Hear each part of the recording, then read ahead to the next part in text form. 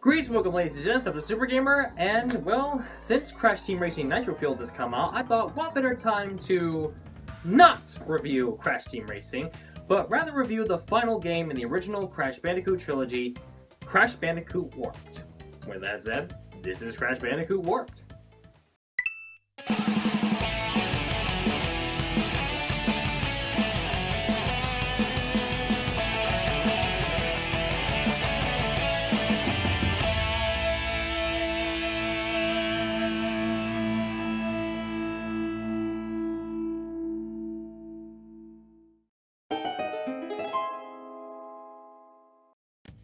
After the ending to the last game, where Crash and company blow up the Cortex Vortex, it comes crashing down to Earth and releases a powerful being known as Uka Uka, who is also coincidentally Aku Aku's brother.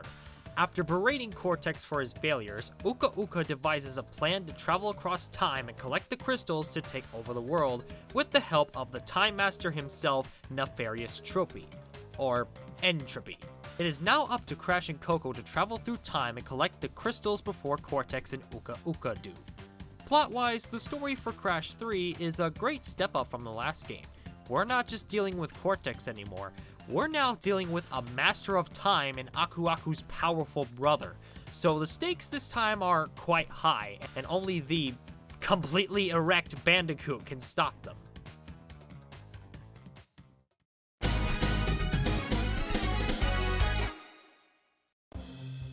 Graphically speaking, Crash 3 is very similar to Crash 2, so there's not much to comment on here.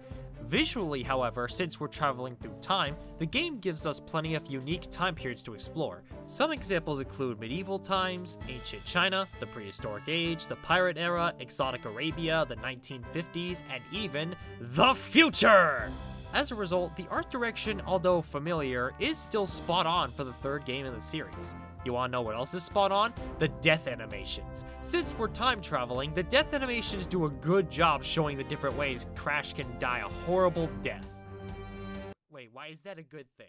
On top of that, the soundtrack is one of the best OSTs for a platformer I've ever heard. Again, with time travel, the music has to fit each time period while still being memorable to listen to, and it does that wonderfully. So yeah, for its time, ha! Get it? Crash 3 has some of the best music and art direction on the original PlayStation.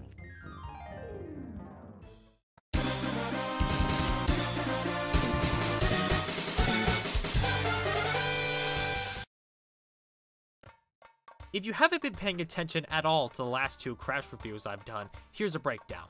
As Crash Bandicoot, you jump and crash into boxes while also collecting a crystal in each level. If you break all the boxes in a stage, you'll earn a gem. And each level has at least one gem, but quite a few of them have two. One for breaking all the boxes, and one for usually uncovering a secret route to it, including the death routes. The death routes can be achieved by reaching them without dying once. Once you do reach the death platform, the routes themselves are some of the trickiest platforming sections in the whole series. But you may end up finding one of the several colored gems needed to complete some stages. One of the bigger innovations in this game is the new power-ups you get after defeating a boss. The super belly flop, the double jump, the death tornado spin, and on top of that, the double jump death tornado spin, which is so much fun to pull off, and finally, the fruit bazooka, which is useful for taking out certain enemies or boxes. Now, you don't have to use them if you don't want to, but to me, having these power-ups here only makes the satisfying gameplay of Crash all the more satisfying. Seeing as how there are so many ways to break boxes and traverse the land, Crash 3 never feels boring as a result.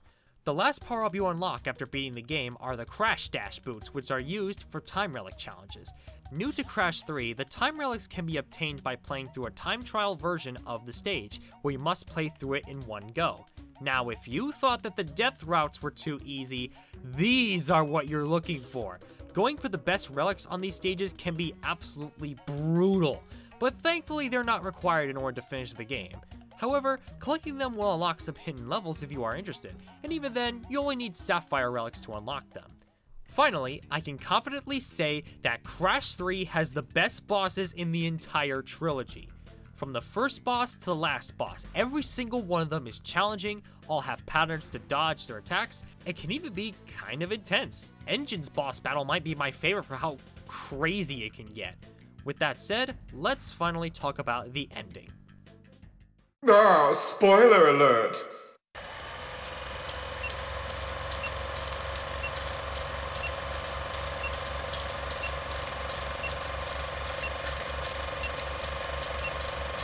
Crash is able to thwart Cortex's minions to collect all the crystals.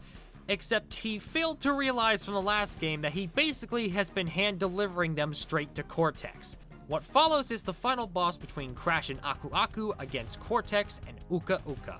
Now, unlike the piece of crap Cortex boss from Crash 2, Cortex here actually freaking fights you with a laser pistol and mines that he drops, all while you have to avoid the Mask Brothers fighting each other. It's a pretty decent conclusion to quite the great collection of bosses. If you had managed to collect all the gems, you'll get a secret ending where the time machine blows up, leaving Cortex and Entropy stuck as babies in a wasteland fighting over Uka Uka. Now that is a very satisfying secret ending indeed. So overall, I have no doubts in saying that Crash Bandicoot Warped is my favorite platformer on the original PlayStation. It takes what I loved about the second game and makes it even better with all new power-ups and all new things to collect. It's great. It's a great game, man. It's great. And with that said, I'm going to give Crash Bandicoot Warped a 5 out of 5. Until then, I'm the Super Gamer, and I will see you all next time. Bye-bye!